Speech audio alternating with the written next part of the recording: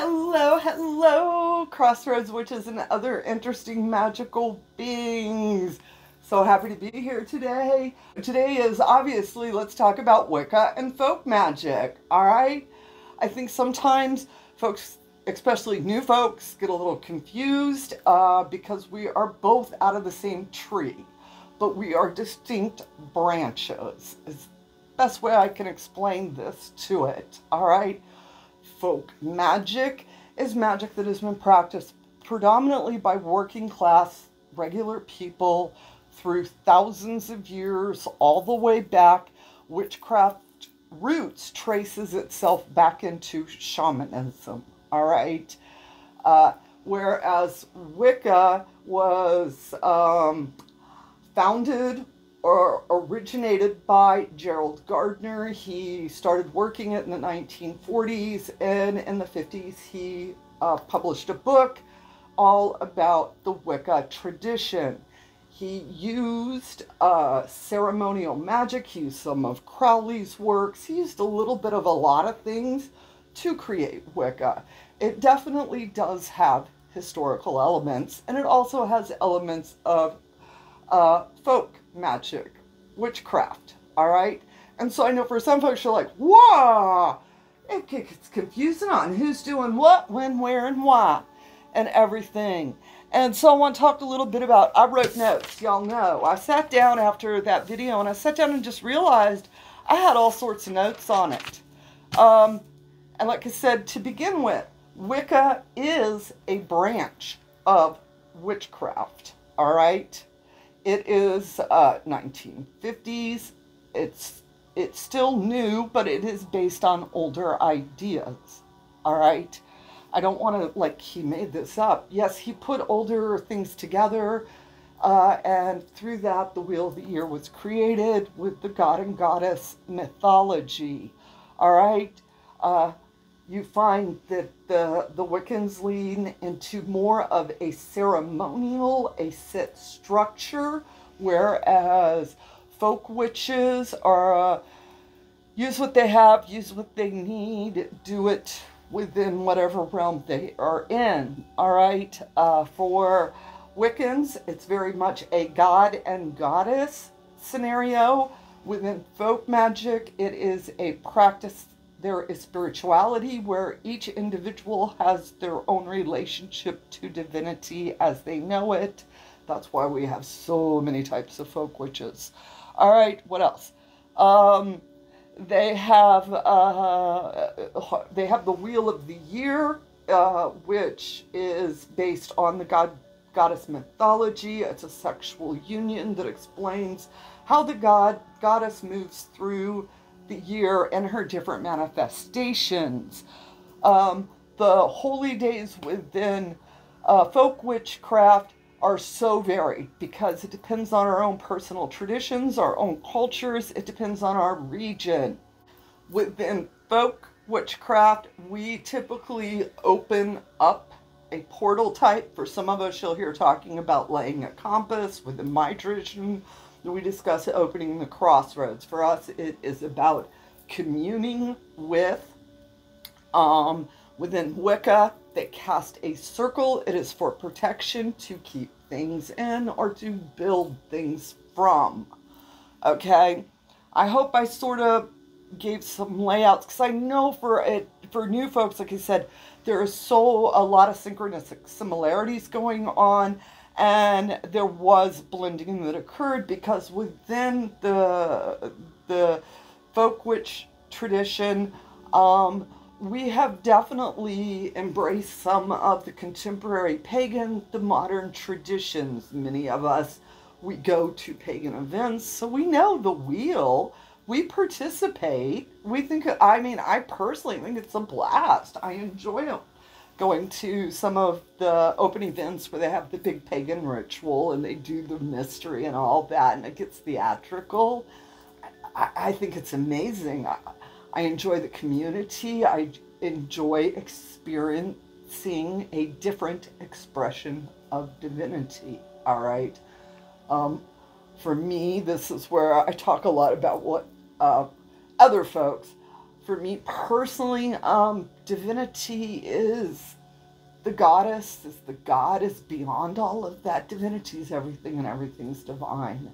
And that there are many different expressions of it that as individuals we relate to and they relate to us. All right? I do have a lot of divine feminine energy, a lot of different goddesses because I like them. Over the course of my 40 years, I've had journeys with different gods and goddesses and developed relationships with them.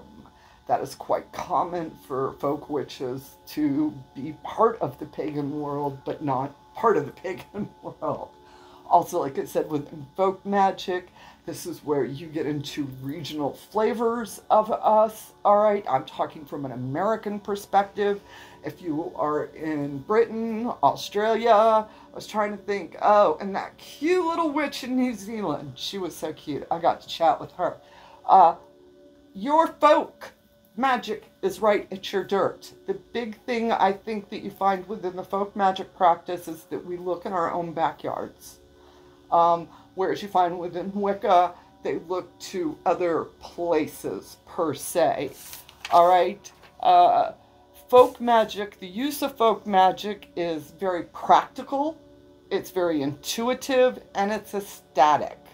When we talk about ecstatic, we are really having fun at what we're doing. We're really into it. We're in the moment.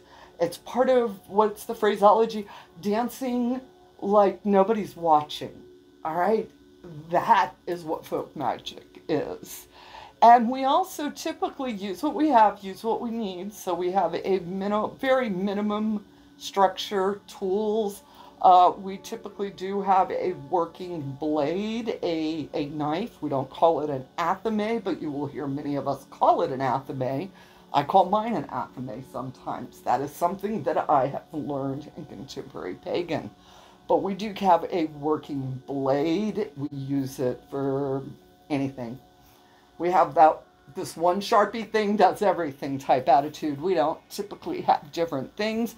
If you get into the British witches folk traditions, they do have some different tools that they are known for. Like I said, I'm speaking with an American witchcraft, and which is its own funky gumbo. Again, very regional, all right, very cultural, very personal, and also what's going on this side of the street may not necessarily be going on the other side of the street. Two different systems are happening on the same dirt.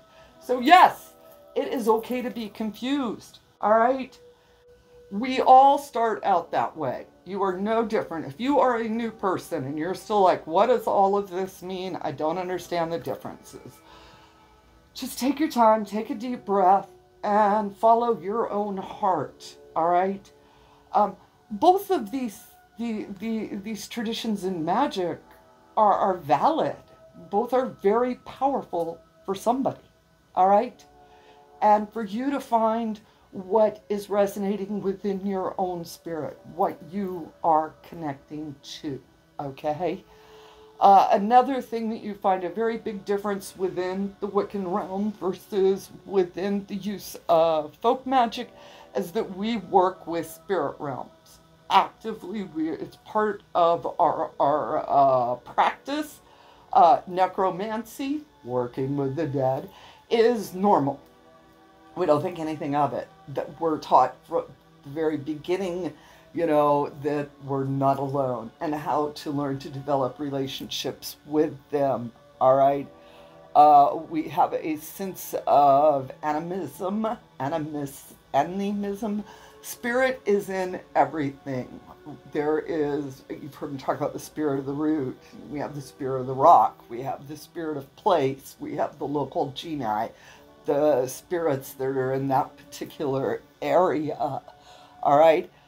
We are very much about developing relationships with ancestors, with the land. We also, a lot of us work within the Fey realms. We work with those entities that you find in liminal spaces. We develop relationships with them. our natural landscape where we live is what we use, all right?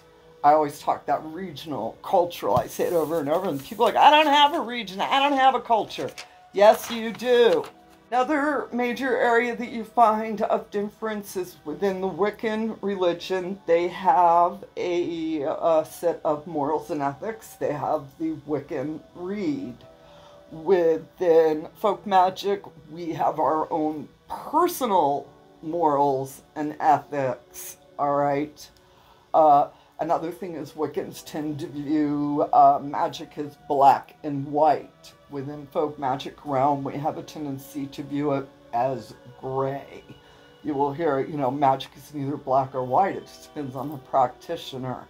You know, the forces are there.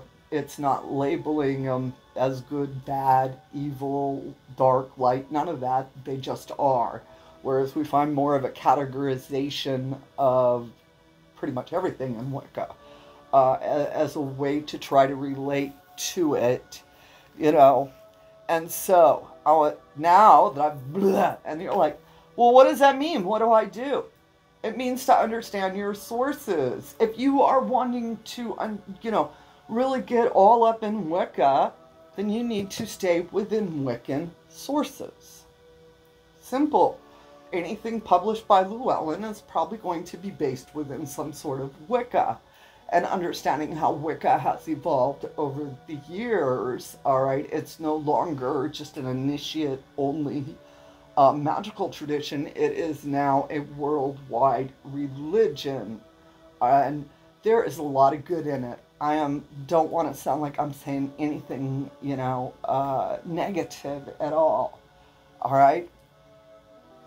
Folk magic, on the other side of that, though, is this underlying doing something.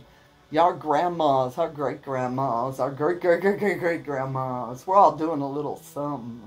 You know, it's those little pieces of everyday magic that we identify, start working with, and then as you do that, you see it more, and you realize the whole world's magical. Everything has energy, and we can learn to get in the flow with it and sort of shift the current a little, so to speak, you know? Tilt it in our favor just a tad is typically what you're finding. And also when I use the word folk magic, I'm using it in the broadest sense possible, because I do want to say within like American folk magic, you will find that we have a lot of different flavors, different folks doing things, all right? I need to sit down and write some notes up on that. I will say that if you are looking for a more comprehensive book, New World Witchery, Corey Hutchinson. He has an amazing book that was just put out here this past couple of years. Absolutely well worth the read, and understanding all of the folk magic that's here in America. If you're looking for, you know, your folk traditions, your British folk traditions, there are several good books out there about that. I hope all of this helps y'all just a little bit. Like I said, this is an addendum to a video I was just shooting, and I started talking, and I was like, I need to just say more about this, because I do get folks that assume that I'm Wiccan. Please understand, not all witches are Wiccan, and not all Wiccans identify as witches, all right? I identify as a folk witch. I identify as a southerner, a southern conjuring. My conjuring side means that I work within the folk magic in which I was taught by my grandmother and her people in regards to the use of the Psalms, all right? Please understand that our ancestral knowledge is, every family has their own little bits of doing stuff. So when you hear that, like, oh, he does it this way, well, I do it this way, and they do it that way, we're all telling you our magic, okay? Everybody gets a different recipe, you know? And they tweak it over the years. Crystal, who owns Bridging World Botanica, she is a root worker. That's what her family was really up in, was the working of roots, using them for both medicinal and magical purposes. My folks were all, you know, the healing, laying hands on. All right, there is no folk magic system that has all of it in it. That's a fallacy. Okay, you have to be aware of how regional our flavors are when you're looking at American folk magic. And always remember, what's happening on this side of the mountain may not be happening on that side of the mountain. So where do you start? In your own backyard is where you start. Start by learning about your local history. Start by learning about the indigenous folk that stood on that land before you. All right? Start by learning the stories in your own personal families. And if you are being compelled or really have an affinity for a spirit, different folks, entities, whatever, that's what you put on your altar, and you start learning about that person. You start embracing their knowledge. That it's quite common. Many of us have some of the, you know, you'll see Marie Laveau, Caroline Dye, Papa George, who else? Doc Buzzard.